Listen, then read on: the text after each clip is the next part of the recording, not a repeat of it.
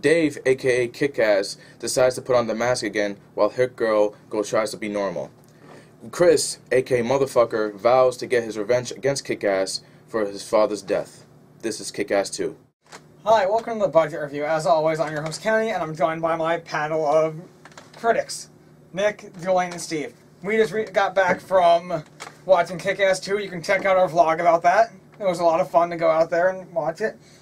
Yeah. And we all have different opinions on it. And I'm going to start off with something we talked about on our way here. What did you think of the plot, Nick? The plot, I thought it was good, but the problem was that I felt like it was focusing too much, like trying to equal out like the focus on both Hit Girl and Kick-Ass, but it just didn't really mesh well together. It wouldn't be able to put more focus on one. It brought in a lot of unnecessary different stories in it. Story with Hit Girl, she's trying to fit in. I mean, unless they want to focus the whole movie pretty much on that, I feel like the side story was kind of weak. I couldn't tell about it. I didn't care. I thought the movie, like, if they wanted to do that, I thought they could have made like a separate, like they could have made a movie just about that, just like Hit Girl growing through that. It would have been stronger. There was a lot of unnecessary scenes in the film. Just not a lot. I mean, just unnecessary. Yeah, like with the Hit Girl thing, it's like that was a big problem for me because like with Kick-Ass's story, it was about him being a hero or not being a hero and going between that. And with hers, it was more like this teen drama about high school. And it's like I don't want to watch that. I want to watch her beat people up. I feel like what they were going for with that was her having to adjust to life, like without her dad, like carrying her and making her do something, like trying to like show her what she really wants. And freshman girls, they're definitely not the same as they used to be. They do not look like 20-year-olds. No, not just that. They were very extreme in this movie. Exactly. Well, the actress Chloe Grace Moretz is actually 16, so she actually does fit that role much more than other people. Yeah, at least they didn't like replace her with like a 30-year-old and be like, she's a freshman. Just imagine that. You can tell by her fully developed body.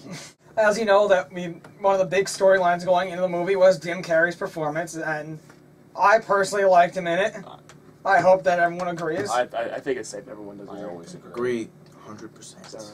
Now here's a question for Nick. How does he stack up against Nick the Cage? I actually like Nick the Cage Rage more. Oh, Jesus. Praise Big Daddy. May his soul rest in heaven forever. I thought Nicolas Cage's character fits better in the Kick-Ass universe. I thought his character could be funnier in the situations than Jim Carrey's, but I still love Jim Carrey's character. Yeah. I really liked him in it. I thought I was a little bit surprised that someone who's like more known, at least I've known him a lot more in comedic roles.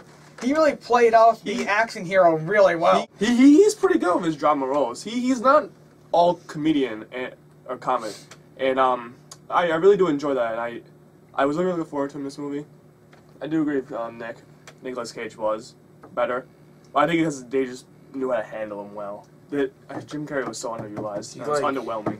He like transported his character because he's a comedic actor, but like he transferred that into an action hero, which fits so well. We laughed at some of his his lines. He was just so great. He was perfect. I liked how they did it with his face. I mean, if you guys seen that. Yeah, his voice and the prosthetics after his face, right? I really did enjoy. And his backstory's boring and Christian. I really liked it. It was very well done. He stuck to that role as he's an action hero, and I very enjoyed it. He was one of my favorite actors. Personally, I would have used more scenes, and I would have utilized Jim Carrey's ability to like morph his body more. Right. I will have to agree that I would keep him in the story longer and use him more, but what happened to him was important for the story, and I would not have kept him the entire time. I know that's something that you pointed out earlier, that you wouldn't want him to be in the entire movie. And I was disagreeing with that. Do you have a rebuttal for that? I have no idea what you just said. He's basically saying that, well, we can't get too much into it. We can't get too much into it. Giant plot detail. Something happens that I think the film would be stronger if it didn't happen to him. I understand why it happens, but I feel like the film would be stronger if it didn't happen. They could have did like a different route with it, and it would have been better. And now, let's move on, since I think that was something that we had to address. And how was the director of this? It was a different director than the first movie.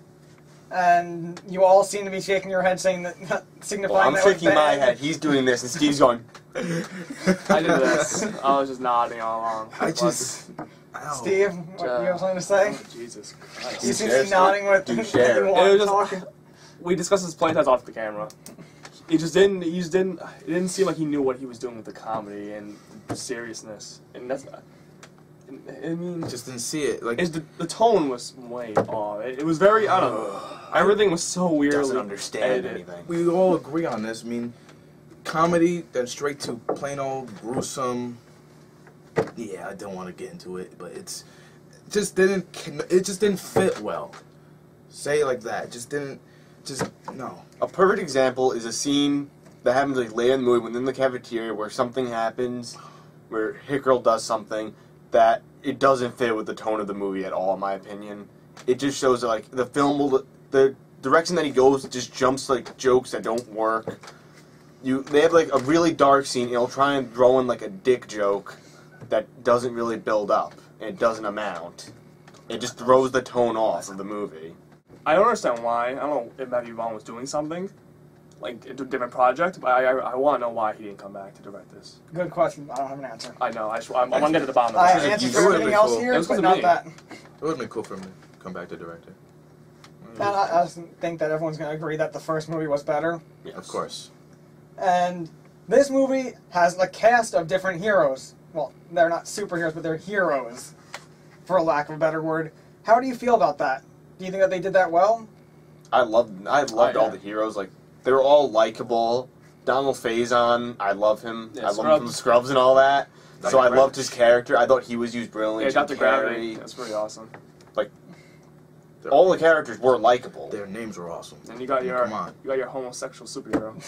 They were all likable. Let's not forget about Night Bitch. I mean, Did address gay superheroes, which I thought there should be someone who's gay in superheroes for a long time. Just like I think we need to have more women superheroes with what's covered. You were no bitch. And with Hit Girl. Hit Girl, Those yeah. are two things that... I think we should talk about more about Hit Girl. Hit Girl is a strong, independent... After this one question, because 15-year-old. I want to address it, Okay. because it has to do with the heroes, then we'll talk about Hit Girl a little more, because I know that you love her, he loves her, I think Julian loves her. of course. Julian's waiting for the day she turns 18. He's counting those days down. How many days are left? Till Monday. About 1,937. Shut up! Is she 16? How's Monday going to change to? Let's move on! Okay, so You mean it's like a really, really far in the future the Monday? final scene has a big battle, and I'm a big fan of big battles in movies. I think that we all are, and I just want to see who has anything to say about that. I loved it. What are you, I- Julian? Yeah, those are the guys. Of course. We'll let you answer this one Well, first. I love big battles. Of course, like what Kenny says, I'm pretty sure we all do. Of course, right? I hate No, big yeah, battles this now. one sucked. This I one didn't was like anything. awful. There you go. Actually, it was good. Anyway, I mean, yeah, I had certain problems with the choreography. I mean, I did enjoy it. And gave Much everyone, to- in the big battle, they gave everyone a time to shine. Yeah. It looked pretty That's cool. the one thing you always Even want. the minor characters Yeah. shined in it. Exactly. Well, we all know what, it's cool. It is. That's And cool. now we can talk about Hit Girl. Let's just start off with, how was Chloe Grace Moretz's performance? Incredible. Julian? Amazing. Okay, now another adjective from Steve. Spectacular. And there you have it. We're doing, we didn't do this in the first one though. What are your thoughts on Aaron Taylor Johnson? Because we didn't do it in the first one. We focused too much on Nicolas Cage. Which I wasn't there. So what do you guys think about him Best. in these two movies? Daddy soul. Yeah, I'm taking your job for a second. I also want to address Christopher Christopher Mintz-Plasse, Mintz-Plasse. because we didn't really address him as Yeah. in Even his though- character. Yeah, they both did great in the film, Yeah. right? They both did great in the first film. They both did great in the second. I This like one- them both in both. In this roles one, in I both think- films. I didn't really. I like him Aaron as Taylor much. Johnson. I don't know about Christopher Mintz-Plasse. He kind of, I guess, dialed down a little bit in this one. I enjoyed him more in the first one. Yeah. This one, I didn't think he was as likable. I still Yeah. love him. He's Not a in big a lover. way. He's a big lover. Yeah. Exactly. But Right? in this movie, he just wasn't as likable. I like Aaron Yeah, Taylor you're right. Johnson because he plays the nerdy or shy kid, and he doesn't know what he's doing. And every time he tried to fight, he got his ass kicked. And it was alright. Which is It's kind of ironic, just because ironic his his name. name. But I mean, it's just, I don't know. I like the way he handles the character. I will defend Christopher Mintz-Plasse because I do think that he's supposed to be less likable in this because he becomes the villain. Yeah. which is actually And I pretty actually good. like the quirky attitude he had as the villain, where he really had no reason to be a villain because he was really terrible at it. His superpower is money. Of course it is. That'd be nice. That's why he That's- got. I think that's why he's probably got always all forgot. that. They handled it Army. well, though. They did handle it well. His costume. Did not like weird. his costume at all. They got it from a It fetish was store. really It's in the creepy, credits. If you want to know, especially the if original. you wonder where they got the fetish gear from for the costume, it's in the credits. But speaking of him, no one's really addressing John Leguizamo because I really liked his character in Yeah, this. he had a minor role. I thought he was gonna have a bigger role just because of the name. Yeah, I He thought that was brought. going to be bigger, but I really liked him in it. Yeah, I did too. I thought he was gonna. Team up with Christopher Mintz-Plasse and join the bad guys and actually get a suit, but Yeah. Didn't happen. It's kind of just like, But he did a good job. I liked him. He was actually really likable. You know, it's funny that he did sound like he's more like a, you know, he's not like a bad guy because Yeah. you know he didn't. He's Luigi. Sometimes support. Luigi. He was like this weird mix of like a Oh, butler and a father, It and was like Alfred. this figure for him. He was his Alfred. But he's not a butler. Now, I'm going to address one of my feelings from this, was that one of the big problems with it was that, to me, it seemed like there were spectacular, really well done scenes, and then a lot of other scenes just really fell flat, and that really pulled it down to me. Does anyone have another reason why they thought that this wasn't as good as it could have been? It's because the way like he handled the tone, like Yeah. it would be really dark at times, and then he'd try and like bring it up with like some comic relief scene while something really dark is happening, and it just doesn't work. You can't just throw dick jokes and poop jokes in at a really, really dark moment in the film. I agree. It was just thrown there. Like, it wasn't really funny. I mean, like Nick said, it was just comedy, and then it was just something dark and then comedy right there. I mean, it just didn't fit. Like the humor from the first one wasn't so much as like dick jokes. It was just the situation it was in, like an actual person dressed as a Didn't feel superhero, forced. and like a little girl kicking people's asses. That's funny. She was cursing. Yeah. You have Nicolas Cage That was being good. a dad going, "Of course, honey, you can have a subatomic machine gun." And he has a creepy mustache. Exactly. That's funny. It's funny because it's unexpected. And I'm going to address something that I felt, and I pointed this out to you guys, that to me, there were times where it felt like the perverted humor was just awkward and like really made you feel, at least it made me feel uncomfortable there, because it was like, I didn't really want to hear that kind of stuff, and it was just really weird. Right. And that goes back to the tone, where it's like they would have something serious, and I'm fine with the idea of a serious moment and then breaking it something comedy because it's very juxtaposed, but there has to be a limit to perversion.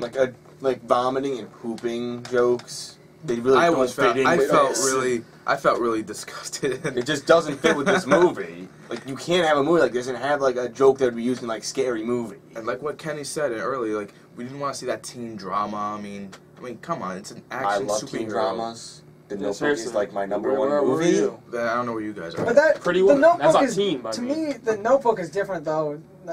Listen, Not getting into that. I love. but Listen, to me, it was.